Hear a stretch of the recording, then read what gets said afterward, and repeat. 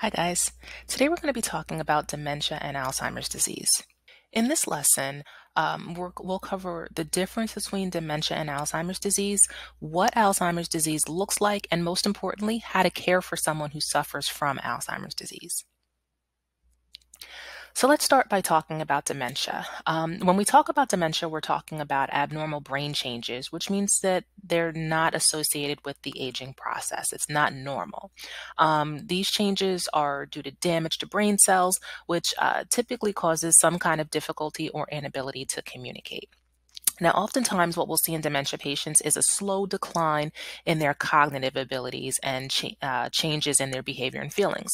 Now, remember, no two people are exactly alike, so this means not everyone will have the same symptoms.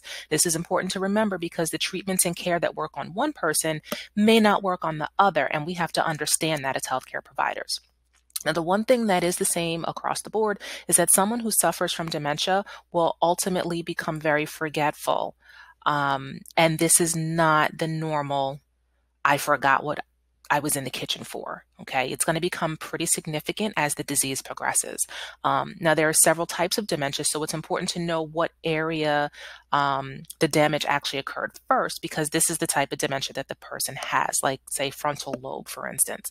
This is very similar to how we name cancer despite the spread. So it's also important to mention that dementia is also a progressive disease. There's no cure for it. However, with the right interventions, we can slow the progression and treat the symptoms. So we already said this is not a normal aging process issue, but most of the people suffering from dementia are elderly or have a family history of it.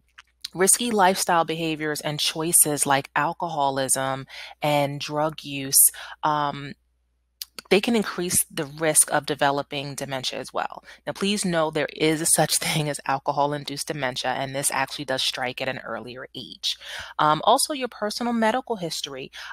This has a lot to do with your risk for dementia as well. It has a very large bearing on it. If you've had head trauma or suffer from heart disease, your risk is greater.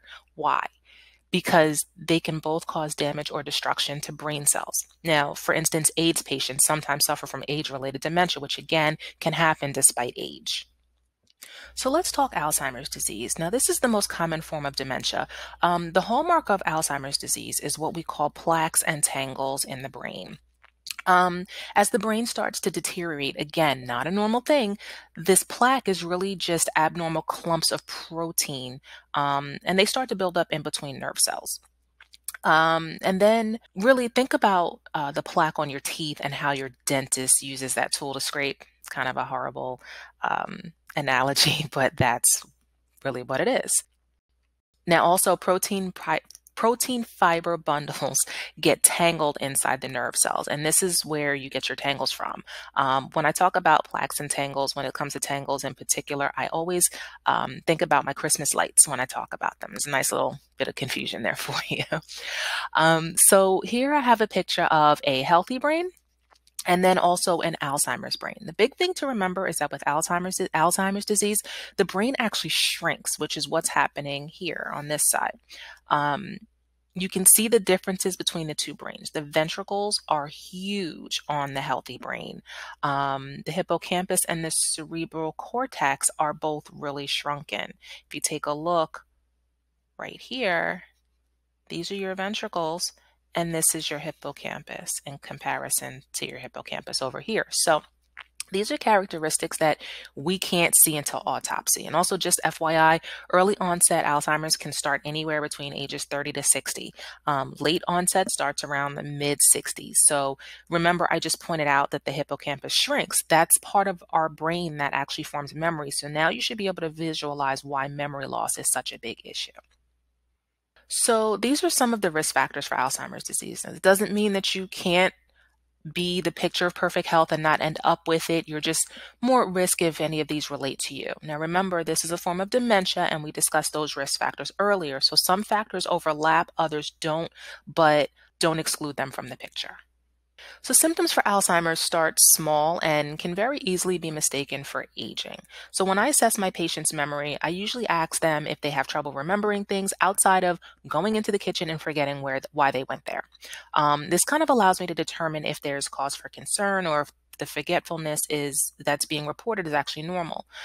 People suffering from dementia begin having problems performing daily, like your everyday tasks, like personal care, paying bills, and cooking, for instance. Usually, the skills that leave later are the personal care skills. They lose things, they'll sometimes accuse other people of stealing or moving them. Um, You'll notice that the person that you used to know isn't the person you know now because their behaviors and emotions change. This is a huge thing in dementia patients. Someone that used to be nice and sweet can now be rude and agitated, or vice versa. Okay. The anxiety and aggravation behind losing your skills and memories, honestly enough to make anybody's mood change. So we can understand where this comes from. I'd be angry or depressed too if I woke up one morning and couldn't remember how to put my clothes on. Okay. So also, what you want to know is that Alzheimer's patients' sleep habits usually change, sometimes very drastically because they don't really have a concept of time all the time. Okay. Eventually, they'll lose control of their bowel and bladder as well. So essentially, what we're seeing with Alzheimer's disease is a regression to infancy when you really think about it. So the truest diagnosis of Alzheimer's comes only after autopsy, but there are some things that we can do to, find out if there are any changes or damage to the brain that may be consistent with dementia of some form. So here what we have is your CT scan, the MRI of the brain, and your PET scan. These are all used to rule out other issues when memory impairment and cognitive issues start to occur. Outside of these tests, we can perform cognition exams like the mini mental statics exam, where we test the functions of memory, problem-solving skills, and counting. Now, we use these exams to establish a baseline, so if that person's cognitive abilities do continue to decline, we'll see how far of a decline it's been and what supports we can put in place for it. So we said earlier that Alzheimer's and dementia are progressive diseases and they can't be reversed. But here we go. We're talking about medication as treatment, right? So what I want you to understand is that we're not treating the condition or trying to reverse it, but what we are doing with the medications is slowing the progression, controlling the behaviors, and trying to target the symptoms. So depending on where in progression the patient is will help determine what kind of medication they receive. So you have cholinesterase inhibitors like Aricept or Exelon, you'll see more frequently. Those are used to treat mild to moderate cases. And then you have your NMDA antagonists like Namenda that will treat your moderate to severe cases. Now, what you'll also find is that a lot of antipsychotics and antidepressants are also used to kind of help treat the symptoms of your patients as far as behaviors and the moods. Okay. So also to help control moods and behaviors is the psychosocial approach. And this is where we use music and pet therapy as an alternative means to provide the behavioral supports. So we're not trying to change the behavior because we do understand that we can't, but we do want to minimize the negative or the harmful ones. So safety and support are huge with this particular population. This is the most important thing that we can do is to keep our patients safe. So it's important to understand that the cognitive impairments and the loss of independence is very scary and frustrating for these patients. We want to make them as comfortable within themselves as we can, and we do that by avoiding their triggers and avoiding confrontation when we can, providing consistent routines, along with a calming environment. Now, these all help maintain some sense of normalcy, and they can decrease negative behaviors and outbursts. Redirection is actually necessary at times, particularly when we're looking at those negative behaviors we're trying to avoid. And we also like to try to provide some kind of security objects. Something as small as a blanket or a picture or a favorite book sometimes are all the memories that an Alzheimer's or dementia patient has. So as long as the things that we take for granted sometimes have a great value to other people, and we have to take that into account. This is no different for these patients. So if we know that there's that one thing that will provide them some sense of security and comfort, and it's not harmful, then we do our best to provide it. Okay, so let's review some key points. Now, remember, dementia is an umbrella term for a group of diseases that occur from abnormal changes to the brain. It is not a normal part of aging, guys. Please remember that, okay?